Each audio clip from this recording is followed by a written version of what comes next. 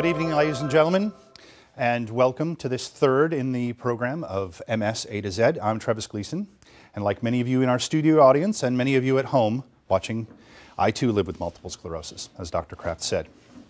Also, like many of you, I've faced my share of employment challenges with this disease. Now, luckily, today is one of those good days, and I just need my cane today. Of course, under all these studio lights, things may end up a little bit different by the end of the program. And for that reason, I hope that you don't mind, but I'm going to be taking a stool here while we chat for a moment, if that's all right. I may be a little limp by the end of the show, but that won't be for lack of an interesting topic, that's for sure. Here in the United States, we derive much of our identities from our employment. Think about conversations at a cocktail party when you meet someone new socially for the first time. And what do you do? Is one of those first questions we seem to ask of one another. What if what we do, if it defines us so much and how much society thinks of us and how they view us? What if it's no wonder then that when something like MS threatens our identity, our work identity, that we panic? Well, tonight we're going to address many of the general questions of MS and employment. We'll talk about everything from how a diagnosis can change our perceptions of ourselves and of our abilities to some real-world aids that can keep us in the employment game even when MS makes it more difficult to play that game. Now, a vast team of professionals, all acting as a volunteer basis, have helped us put this program together, and we hope that you will find it beneficial. We've consulted with hundreds of people who are facing, or fear facing the challenges that we'll be discussing here tonight. But we all know it's not all about the fears. We'll also talk about successful avenues which can be navigated to make the most of our employment future, even with MS sticking its nose in our business. We'll be taking live questions from our studio audience, and we'll also invite you watching at home to join in the conversation by emailing us your questions as the program progresses. We hope to answer as many of these questions during the program as possible. Now, it should go without saying, but let me say it here, and remember all of us, that it would be neither prudent nor appropriate for our panel of guests to answer any medical or legal questions pertaining to a person's specific situation. For those, we'd suggest you speak to your own doctors and, when necessary, retain legal counsel. Now, that said, I think that we'll all learn a great deal about employment and MS tonight. If you'd like to submit a question for our panel, you can do so by emailing us here in the studio at msnorthwest@nmsswas.org. Again, and that address should be on the bottom of your screen now. It's msnorthwest@nmsswas.org. And we'll get to as many of your questions as possible tonight, but we also know that we cannot get to everyone's. If you submit your email address along with your question, we'll have one of our professionals get back to you with an answer. How's that for a commitment? So, I keep saying that we'll try to get to everyone's questions, and here I am, wasting time. So let's get to this show. Shall we get it rolling?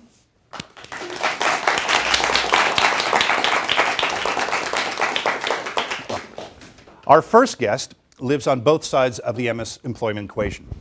Ray Heacox was diagnosed with multiple sclerosis in 2003, though, like many of us, he experienced his first symptoms as much as 20 years before he heard the words that we all know so well.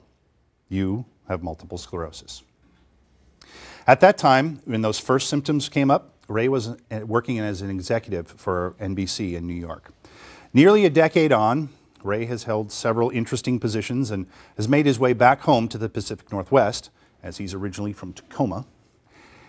And he lives with his lovely and talented wife, Cynthia Huffman, where he is now the president and general manager of King 5 TV and the other Belo network stations here in the Northwest. And Ray is also the chairman of the board of trustees of the newly remonikered Greater Northwest chapter of the National MS Society, which offers programs, services, and assistance to over 10,000 people living with the diagnosis of MS, and over 60,000 of their families, doctors, and employers. And I'm sure we'll be able to get to coax Ray into talking a little bit about some of those work at the chapter. And so please help me welcome Ray Heacox. Ray, welcome. Good to see you, Trevis. It's good to be seen, actually. I'm not going to lie to you. So, 2003. Yep. What were you doing? And tell us a little bit about the whole diagnosis. The timing from a work point of view, since we're talking about a lot of this stuff having to do with career and everything else, is that I was the CEO of a startup technology company. I was living in New York and commuting to Atlanta every week. So I actually cohabitated in both New York and Atlanta. And I had a pretty serious episode, which made it almost impossible to walk until I got on steroids for a little while, and the episode abated, so that I began to recover some of my mobility and was able to start to cope with things again. And how long did it sort of knock you out for that little bit? Actually, that was the most significant single event, and I would say that I had trouble walking for a good 2 to 3 weeks. Yeah. Before I started to recover some of my mobility. Okay. But that's not the first symptoms. No, all right. So the first symptoms, you're working at NBC, and Yep. and that was a fairly long time between symptom and diagnosis. Yeah, actually the first time that I had symptoms and any kind of diagnosis was in the mid-90s.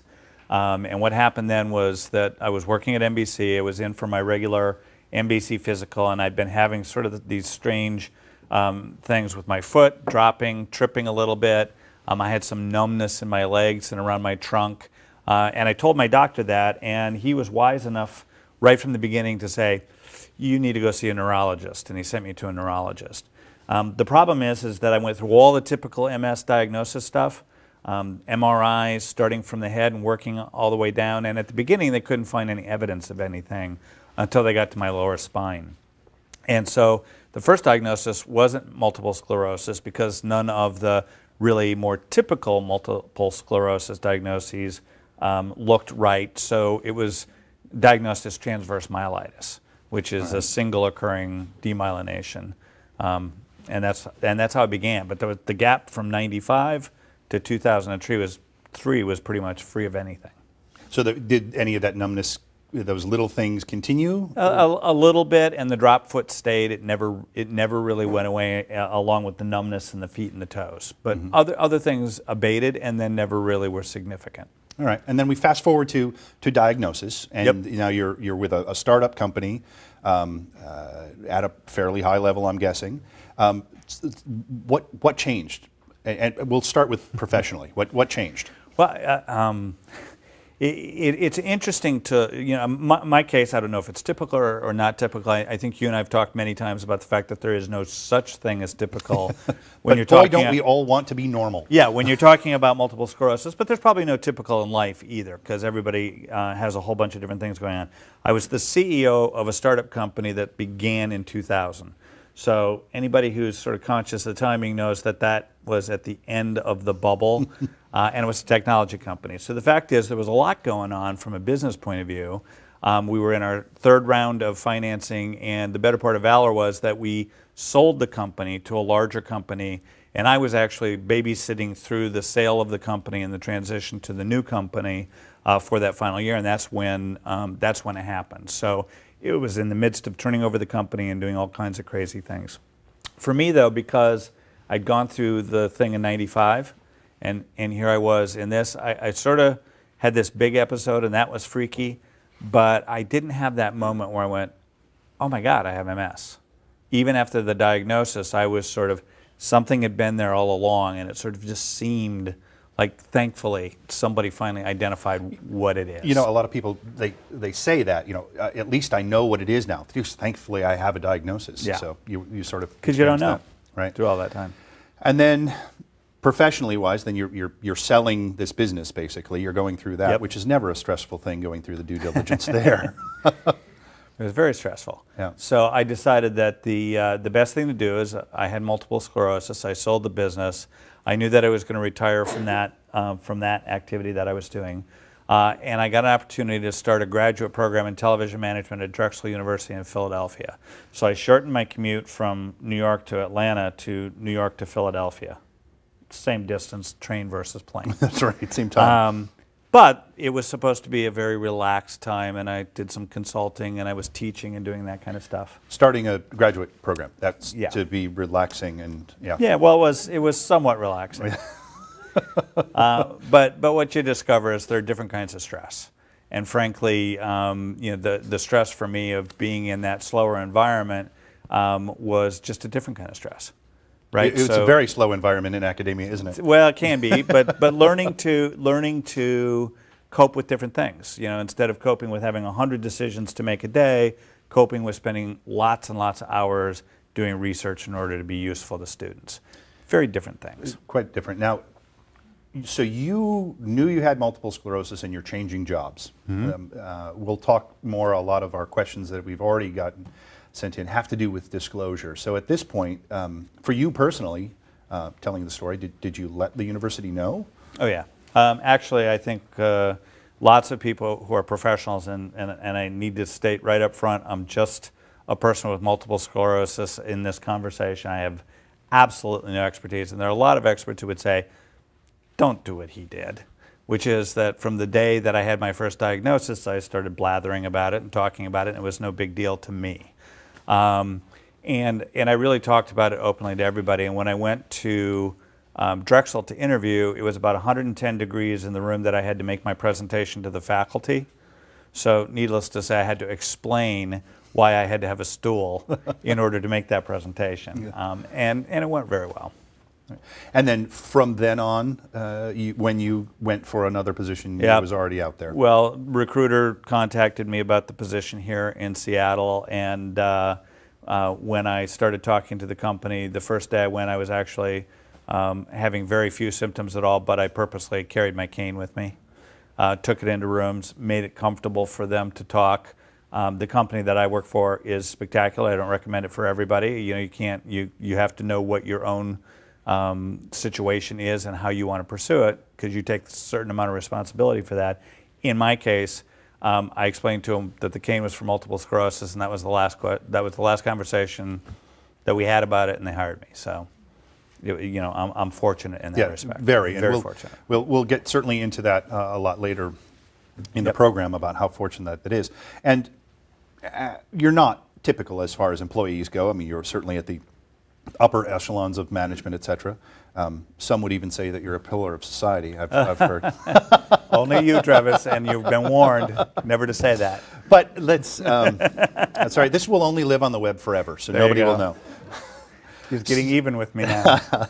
But now, as an employer, how has MS affected the way that you manage people and how you run an organization? Well, you know, or has it? Yeah, I think it has in a big way. I think the first thing is I'm lucky I work for a company, Belo Corp, that owns King Broadcasting. It is a very open company and very positive about the way that it deals with people. It's part of we have strong values, and it's part of the value system. So that's the easy part. The second part of it is, you know, I can't hide it. I'm either on crutches or I'm in a scooter, and you'll get to see both of them tonight. But the fact of the matter is, people see it, and my reaction in the environment is to make it go away. Everybody sees it the first time they see it. They're around me a few times. They understand about it. They get to ask about it, and then we just do our thing. And people understand that I have certain things that I do. You know, I joke all the time that we have a lot of meetings very close to restrooms in the building, because one of the symptoms for MS is, and as anybody who's had it knows, is that you may have to be available to a restroom all the time. So that's, you know, I think you might hear words like accommodation used, but part of what people are used to in working with me is that's just part of life. I get up, I go, I come back, but it doesn't stop the work from happening. So I think that's good. The second part of it is 4 of my senior managers have chronic diseases. I have MS. We have somebody in the group who has diabetes, type 1 diabetes. We have somebody who has a history of gout through many years, and we have another person who's had recurring cancer.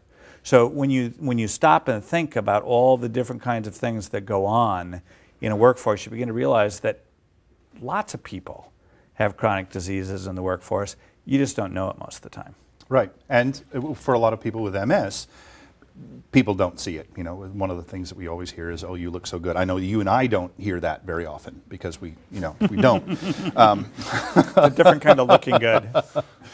But that's certainly one of the things that's out there, is that people are wondering, should they disclose, when they should disclose, and not speaking to the issue itself of when to disclose or what to say, but what would you say, as the employer, what are some of the things that you would like your employees at least to think about, and maybe some of the things that the viewers at home haven't thought about disclosing? Yeah, as I said, I'm not the expert. I think I would hope that in the workforce that I'm in, just because I'm disclosed and people know, that they feel somewhat more comfortable.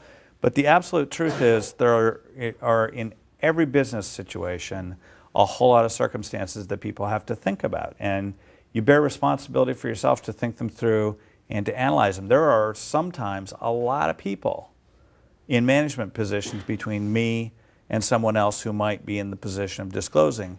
And I can't guarantee that 100% of them are going to behave exactly the same way that I might behave. So the truth is, you have to take into consideration all the facts that are in front of you in your own environment. My hope would be that since over 50% of the American population is likely to suffer from a chronic disease sometime in their working career, that people would find a way to be able to talk about it, and that employers and employees would find the way to get the best possible work done. Employees, as an employee with a disease, I want to do my best.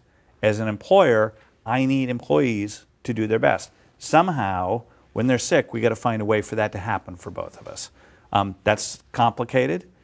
It takes a lot of work, but it's the thing that's going to make people the most successful. And I talk to a lot of business groups, and the most important thing is, from a business guy to other business people, is do everything you can to remember that the people who you are respectful of and support in the workplace are going to be the most loyal to you and to your company, and that's a desirable thing. So, is that part of the corporate culture that you have felt going into positions and that you try to foster then? For me, I've been lucky and I've been in those positions. I absolutely have witnessed environments that are not like that at all. Right. I could go back to earlier times in my career in places that I worked where I would absolutely probably have not been instantly willing to disclose because of the environment I was in.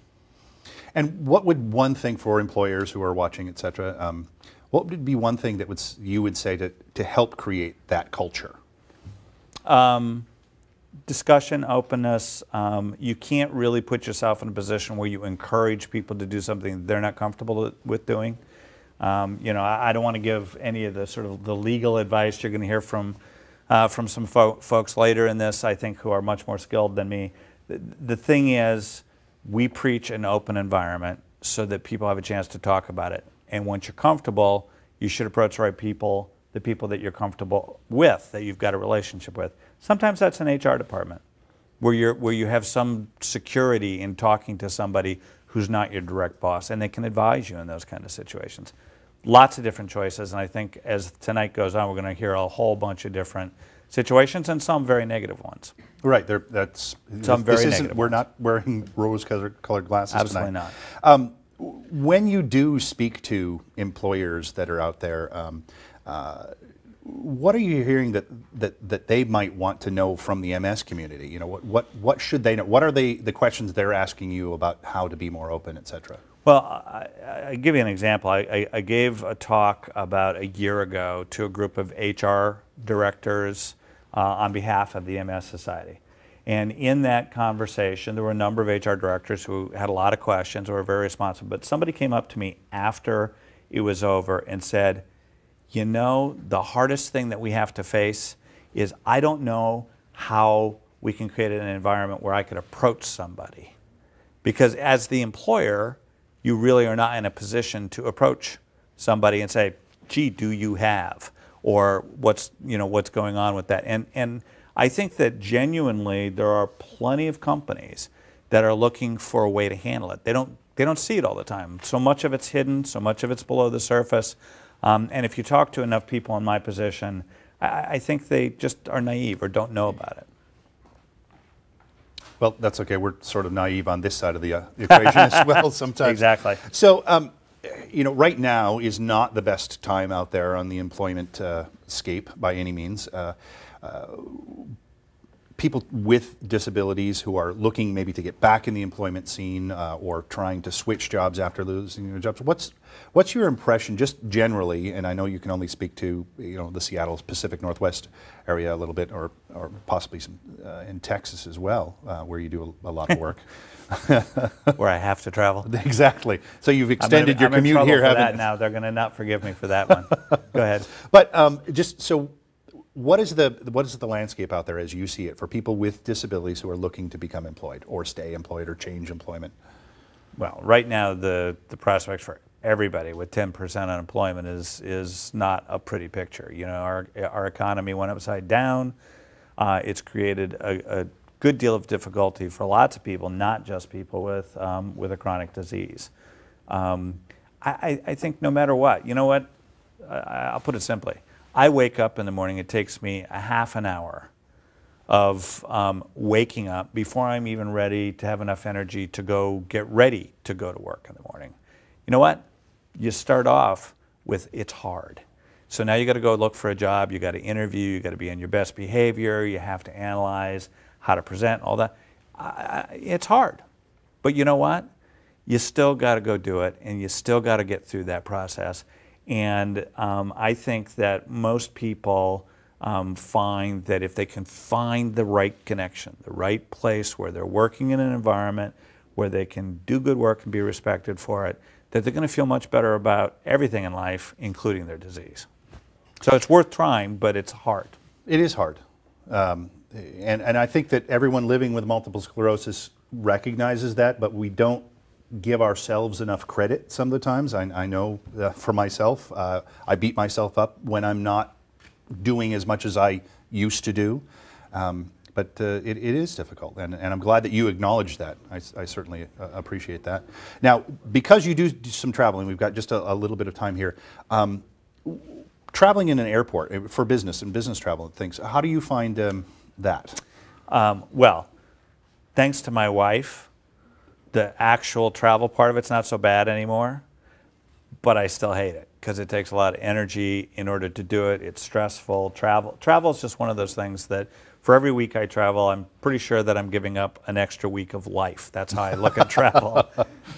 However, I used to go to the airport and I used to take my crutches or my cane and I'd try to walk through the line and I'd go through the thing and I'd get... Now I arrive at the airport, sit in a wheelchair, guy drives me through the line, I'm the first one through the security line, I'm at the gate, and I'm done. And you know what? The day that I accepted that and was able to do that was the day I could go back and travel again. So it's a tough decision to make. It's a tough call to say that I need that, but it's like any accommodation you need at work. When you say you need it, it helps you do your job. Makes it possible for me to do it. All right. Well, thank you, Ray. We're going to let Ray take a break from these hot lights for a little bit. And thank you very much, Mr. Heacox. Thank you. Always good to see you. But he'll be back later in the program, and he's going to join our panel for a group discussion for your questions. And again, we thank Ray, and we'll see him back here in just a little bit.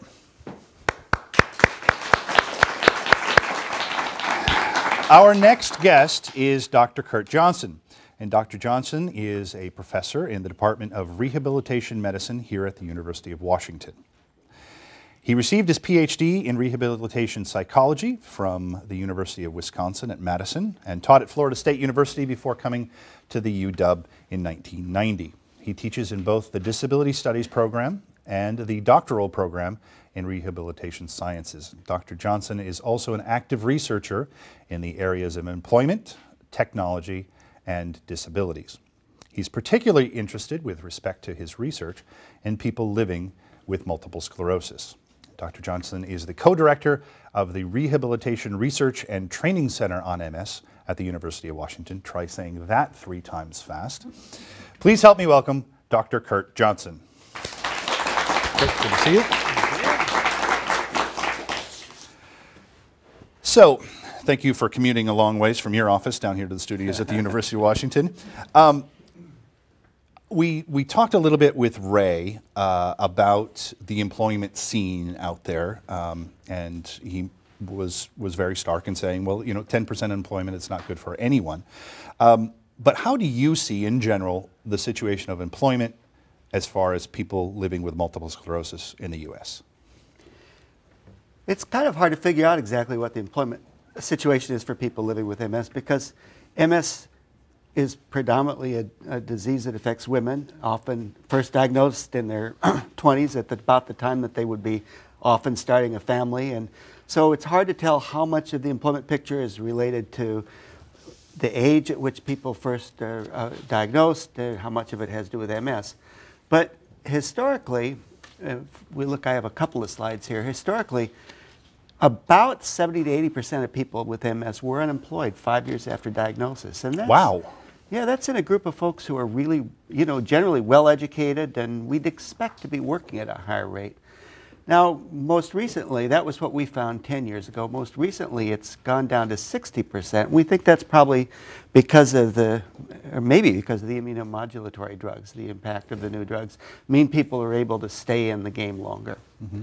Do you suppose that might have anything to do with better diagnostic techniques, diagnosing people earlier? The National MS Society has done a lot of things as far as educating primary care physicians to recognize first symptoms of MS. Do you think that might be part of it as well? That diagnosis is happening 3, 4, 5 years earlier now? Well, I would defer that to Dr. Kraft, but yeah, I think probably so, and that people actually start the ABC meds earlier when they have a better chance of changing the trajectory of the development of symptoms. So yeah, all of those things. Very good. But most people have worked at one time or another in their lives. And we'll talk more about this later, but one of the things I don't think comes as a surprise to people living with MS is that about 30% of the people who are employed have measurable changes in their cognitive status, where 70% of the people who are unemployed do it. So we think that for many people, it may be the cognitive changes that actually are at least a significant reason that they end up leaving the market. 40%, almost half of the people who are unemployed would rather work, and I think that fits with what Ray was just saying, is that employment's a valued activity and it's important. And I guess it's no surprise that in our work we've found that people who are employed consistently say that they have a higher quality of life. They're better off. And I was, when Dr. Kraft was doing the introduction, I hadn't really thought about the fact that it's, as a clinician, when I go to see my doctor or my nurse practitioner, we do talk about work that's going on. We talk about the things that are happening outside, and I had never thought about that. That's a way that they're actually gauging my progress or digress, whatever, with this disease. So that does make a lot of sense. And now, we also alluded at the very beginning of the program of the fact that in America in particular, we derive so much of ourselves, our identity, from our jobs. And a person works for so many reasons other than just to get a paycheck. So talking about that quality of life issue, how do you see staying employed or seeking employment affecting the quality of life for a person living with this disease? Well, I don't want to understate the value of a paycheck. I don't either. One of the reasons that we hear from people that the main reasons they work is because they need the money. Right, and the benefits, obviously. And the benefits, and I think, just mentioned that game may have changed with the passage of healthcare reform, but previously people often were caught in this trap where they either had to work in order to get benefits or they had to be unemployed in order to get Medicare. And there's some tricks around mitigating that, but it is a pretty stark contrast. So we may see that people have more flexibility, and I hope that has some impact on the employment picture.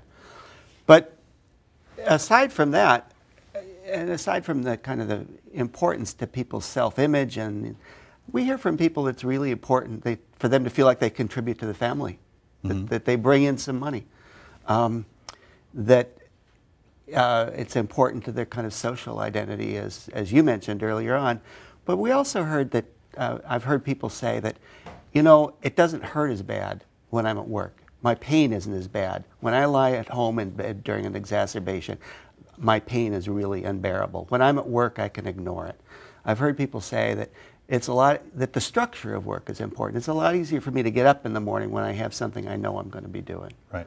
Now that said, most people with MS, the majority, don't work, and I think many people have very creative ways to have a high quality of life and to do things that are important to them. But work has kind of a unique place in life.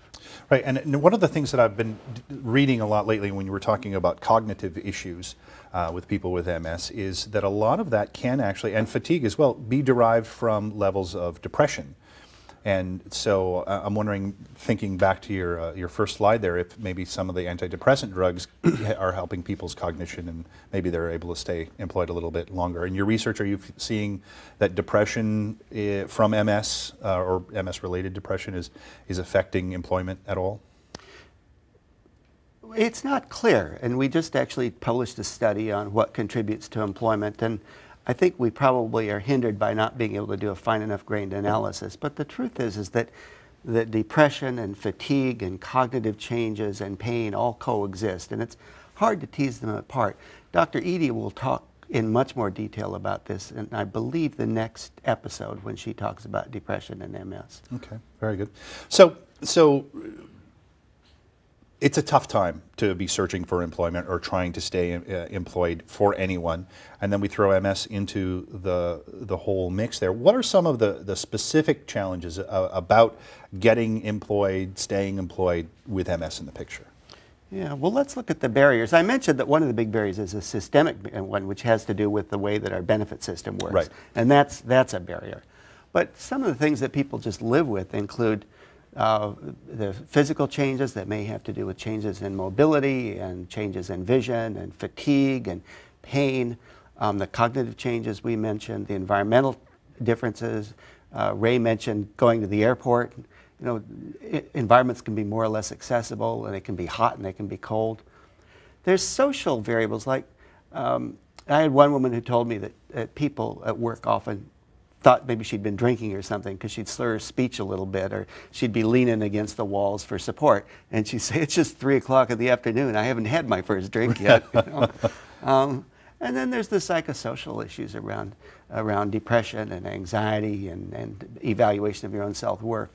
And I think these all end up in an economy of resources that people have. And you have things that contribute to that and take away from it. And if I have to think, okay, foot, where are you going next? If I have to spend cognitive energy thinking about that, that takes away some of the energy I might have to spend on work. And the same thing is true if I have to be vigilant about what I say to make sure I don't say things I don't mean to. And so when we talk about accommodations in a minute, we'll talk about how we can mitigate some of that. Right.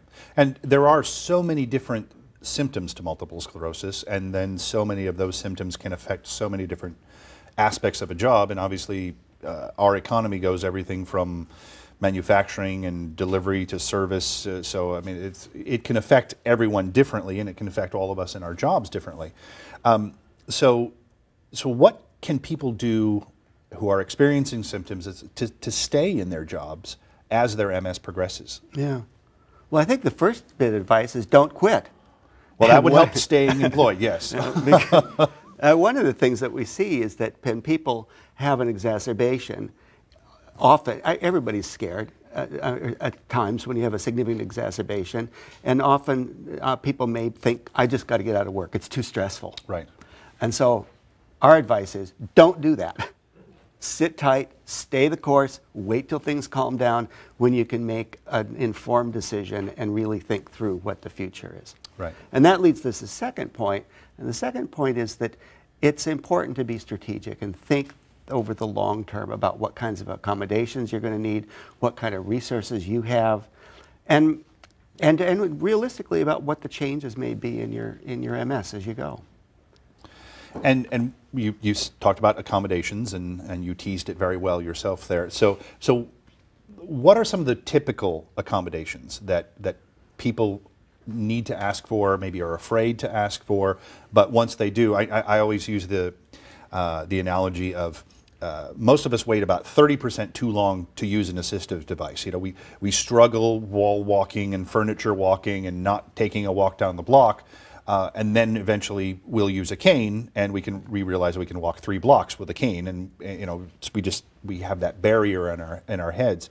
But what kind of accommodations seem to work in the workplace? Yeah.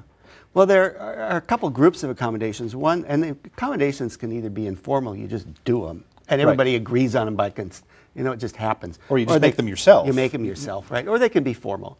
And Andrea will talk a little bit more about the mechanisms for formal ones. But one kind is about the process or kind of the conditions of employment. So that one woman that I know had a lot of difficulty. She got fatigued concentrating, and she had a job that required a lot of concentration. So she'd come in at 4:30 or 5 in the morning and do the tough stuff before people came in and distracted her and before she got fatigued. And then she'd do the routine kinds of things later on in the day and go home early. Another example is that people may need to nap or break up the activities of the day and kind of recharge their batteries. And so they may do that with by taking a power nap or relaxation or any number of kinds of strategies. But the idea is to take the top off that fatigue by intervening or resting or relaxing before you get so tired that you've lost it. Right. So you don't get to that lay down or fall down state. Exactly. The other group of things have to do with kind of organizational strategies and that desk is significantly cleaner than mine at home. My desk is a disaster. And this is someone who was having more and more trouble concentrating and getting her work done. She took orders and worked on the phone. And with one of my colleagues, she was able to do a makeover on her office and reorganized everything. And you can see kind of from that picture how the flow of work moves from where the orders come in and the phone all the way over to where her fax and printer are. And it was just uncluttering that environment and organizing the stream of work was enough to make her much more efficient and reduce her fatigue. So that's kind of a simple kind of solution. And would this be something that a person who was seeking some accommodations, they would say to their employer, okay, I'm having this problem, and is it best probably to go to the employer with the solution as well as the problem, if possible? If you know the solution, most employers won't know how to solve the problem, and so usually you have to be the expert, and I'll talk in a minute about some resources that you can get, and I think often the NS chapter can help with that. All right. But go ahead. But then there's another group of things that are there's a zillion ways to do this, but I'll just throw a few examples out. Is that a real number, a zillion? A zillion, absolutely. Okay. One of the best accommodations is your appointment book, your memory book, your day timer that you can put things in. And that works fabulously well. And then we have electronic versions of those. And the idea is can you automate some features of memory and organization so that you reduce the demands on your brain? And that's the biggest part of fatigue is too much brain activity going on to move your foot, like you said. That's part of what causes fatigue. Right. And if we're not experts in what we need, where can we go to find help with these employment issues? I know here at the university you're at a facility that obviously offers that, but where else? Well, I think people should start with their chapter of the MS Society. They have navigators. Yes, the MS Navigators, and we'll talk a little bit about that in a moment. Yeah, so. And because where to go for help depends on what resources you have. Do you have health insurance? Are you working? Are you not working? And they can help talk through. But the examples of the places are certainly, we provide that through the University of Washington Medical Center, through our neurorehabilitation program and our rehabilitation counseling service and our assistive technology service, as does Dr. Frazier, who's a colleague of ours in our department. But there's also the State Department of Vocational Rehabilitation, where people can get assistance with even keeping a job or getting a new job, and there's one of those in each state. All right. And the name of that organization again? In our state, it's the Division of Vocational Rehabilitation. All right, so it's something along that line in the Department of Labor, probably. All right, well, we just have a few seconds left, and so I want to ask you, if a person knows that they need certain levels of accommodation and might not necessarily want to disclose that they have MS going into a new job interview, et cetera, what might be a couple of strategies to kind of introduce those ideas? Well, we'll let Andrea talk about this disclosure piece, but some people find that they can be fairly generic about it's often easier to disclose that you have fatigue than you have cognitive changes, for example. And many of the accommodations that you would use for fatigue will also accommodate cognitive changes. And so one of the things that people can do is say, you know, I have a lot of trouble with fatigue. I can certainly do this job, but if I can break this up a little bit into chunks, I'll be more successful. But I think people usually do better if they can do that on their own, if they can just do it without disclosing it, so to speak. Or informally. Yeah. Very good. All right. Dr. Johnson, you'll be back to join us in our group discussion and for our questions. So I thank you very much, ladies and gentlemen. Dr. Kurt Johnson.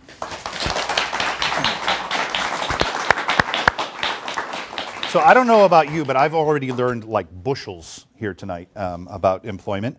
And we've already heard several useful tips, some inspiring stories of successes, and some of the pitfalls that we want to avoid. This is really valuable information, and I can see that we're already getting some email questions via the email address which is on your screen. And we encourage you to keep sending in those email questions to the address that's there, the graphic. Our next guest is Andrea Brenneke. Ms. Brenneke is the University of Washington alum and was a cum laude graduate of Harvard Law School. It's too bad you couldn't get into good schools, right? She practices law in the Seattle firm of MacDonald, Hoague, and Bayless, where she specializes in employment law and civil rights litigation, as well as facilitation of some creative solutions in several workplace issues. So please help me welcome attorney Andrea Brenneke.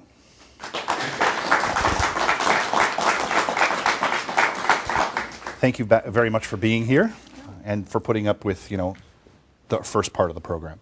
I want to talk a little bit about, we've teased it a little bit earlier, the ADA, the Americans with Disabilities Act, and I'm wondering, what does that mean as far as employment's concerned? Okay. The Americans with Disabilities Act is a fabulous civil rights act that provides employees with two basic rights. The first is the right to be free from discrimination because of disability. And that includes everything from hiring to firing, promotions, layoffs. You're not to be treated differently because of a disability in those areas. It also prevents harassment or hostile work environment because of disability, which occurs. The other broad area that the ADA covers is the right to a reasonable accommodation of a disability. And we were talking about that earlier in the program. But the ADA protects employees and gives them the right to come forth and say, I have a disability, and in order to perform the essential functions of my job, I need a reasonable accommodation. And for the employer then to have to provide that.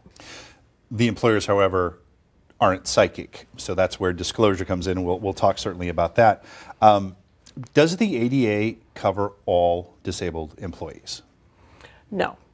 The ADA, first of all, there's a threshold limit, which is that it only covers employers that have 15 or more employees.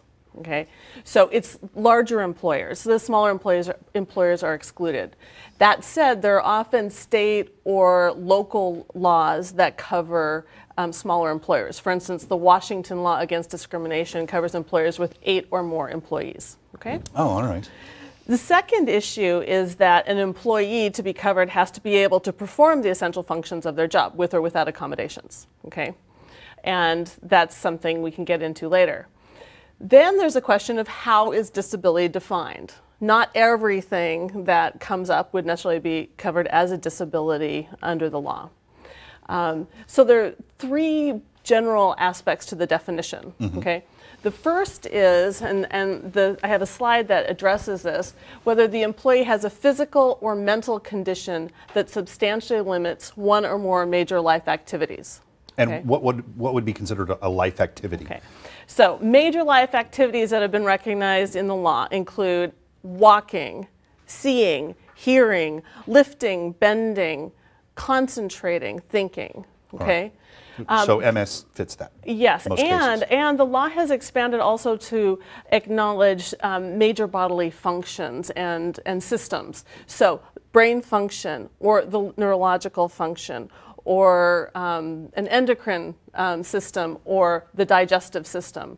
To the extent there's an impairment in those areas, that would also be considered disability. So for the most part, anyone who's been diagnosed with MS, I would say, has a very high likelihood, if not a guarantee, that they would be covered under the law. There's also, though, a way of qualifying for the ADA application, which is that an employee has a history of a disability. Mm-hmm. So, for instance, if you've had an episode and weren't maybe diagnosed, and then years later something occurs, that prior incident, if you have a medical record of having a period of disability, that could help you qualify for the ADA protections. Mm-hmm. And finally, the ADA covers people who are perceived to have a disability, even though they don't. So what we're also trying to acknowledge, I guess, in the law here is that if an employer thinks that someone has a disability and they don't, that they still can't discriminate against them because of that perception. I see. All right. That's pretty broad. Mm-hmm. And you said here in the state of Washington, the rules are a little bit more stringent. Are most states, because this is going out nationally and then internationally over the web, are most states at least as stringent as the ADA? I wouldn't say our state law is more stringent. In fact, historically, our state law has been has had a broader definition of disability and the ways in which it applies. What I can say is that with recent changes both to our state law and our federal law, what the exact tests are and how they apply do differ. And it's in these areas where it's very helpful to have an employment lawyer look at this. I would say in general, states and local laws cover similar aspects of disability, both the right to be free from discrimination because of disability and the right to a reasonable accommodation. Well, and now speaking of accommodations, and we were talking with Dr. Johnson about that, mm-hmm. The timing of disclosing has a lot to do with when a person has a certain need for accommodation, et cetera. Mm-hmm. I'll just say it flatly. When should a person disclose that they have MS, and to whom? Yeah. That's a question that I think does depend upon the circumstances that the person finds themselves in. That's such a lawyer's answer. I know it's a lawyer's answer, but how can one answer that? My general sense is we have a law against discrimination because discrimination exists in the employment arena and other arenas. Okay, it's not rocket science to say that yes, people are discriminated against because of their disability. So a lot of people legitimately don't come out and disclose a disability because they are either fearful that they're going to be treated differently, or that they have a reasonable expectation they will based upon what they've seen their employer do. Sure. Okay, and I have a full-time job doing this kind of work because unfortunately people are treated differently because of their disabilities, and it's not something to take lightly.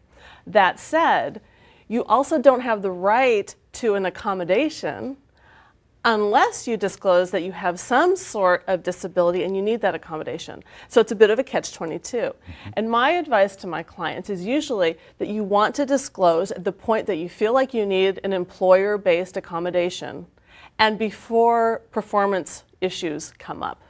Because if you're noticing that along the way your performance is slipping or you're unable to do something the way you did and you think that this is going to become an issue in your ability to stay employed, it's better to own where you are and to figure out creative solutions and to work with your employer as a partner to say, hey, you know what, I'm noticing that in this area I need an accommodation, and to do that affirmatively and powerfully.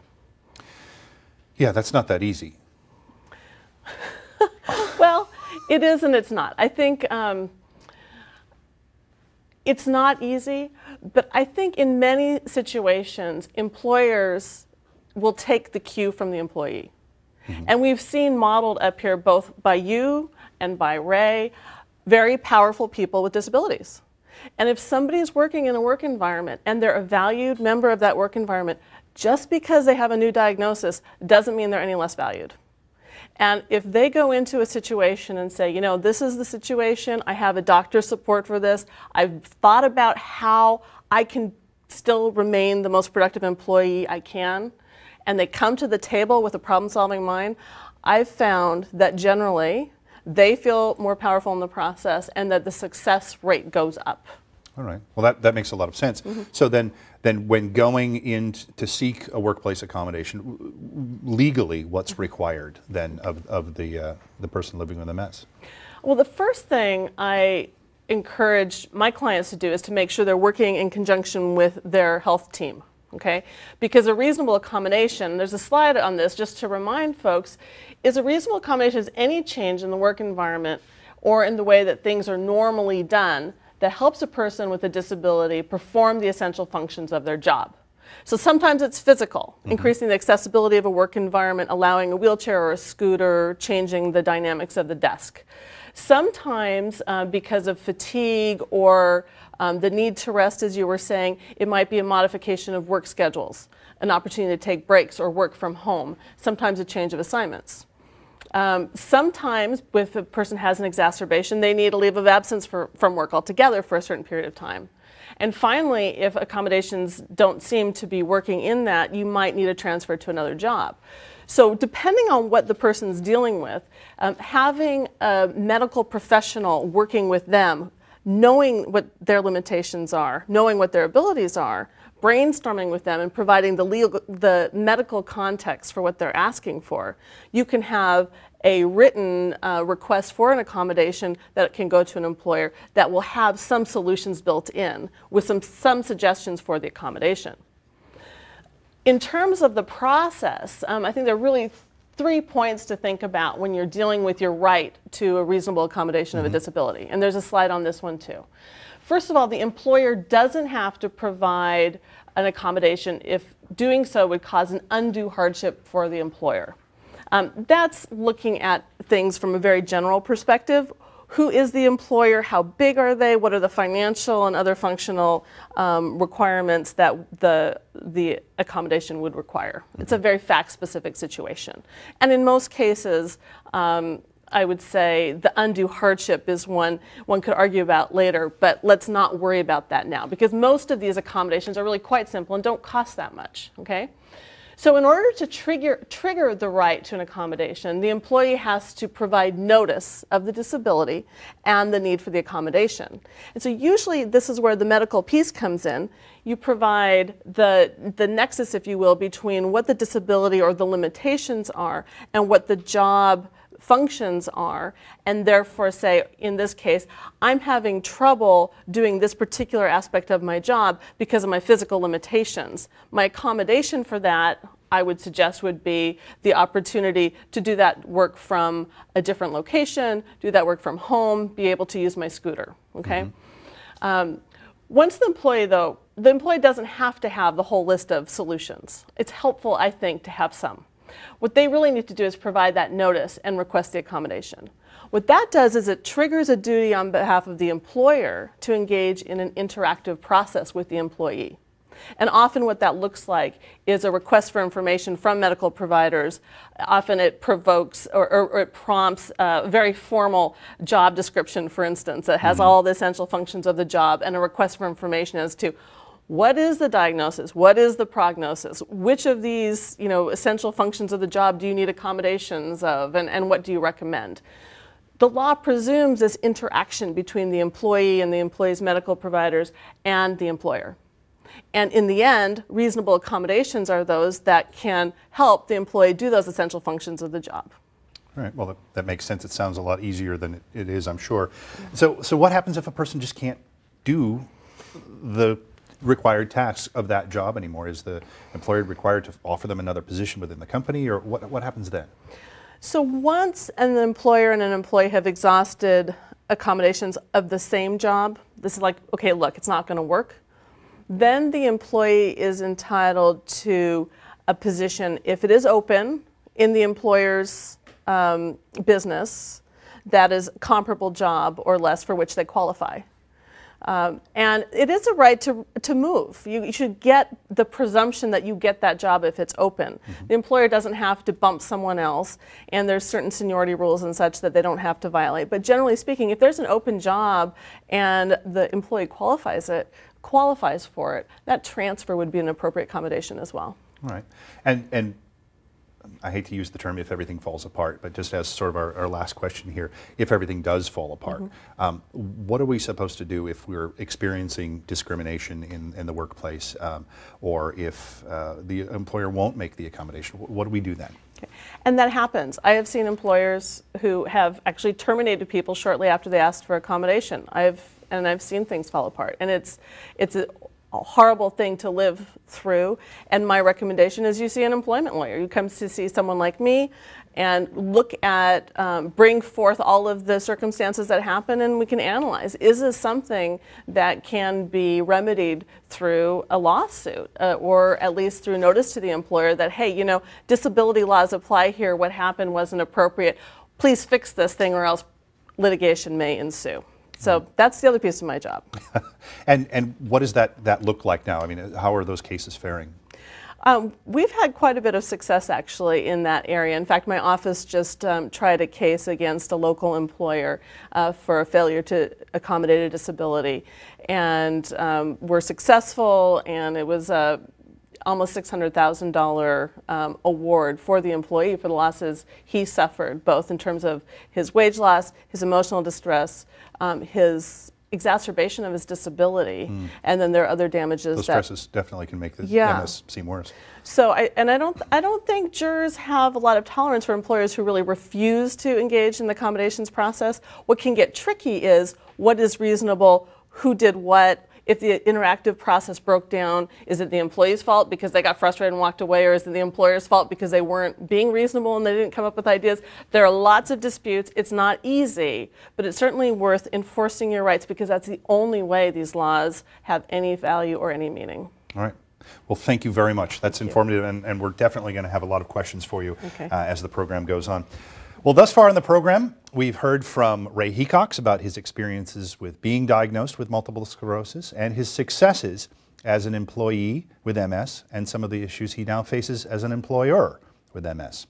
We've gotten some of the nuts and bolts information from Dr. Kurt Johnson about continuing to work even when MS requires some changes in the way we do our jobs, or even if it changes the jobs that we can do.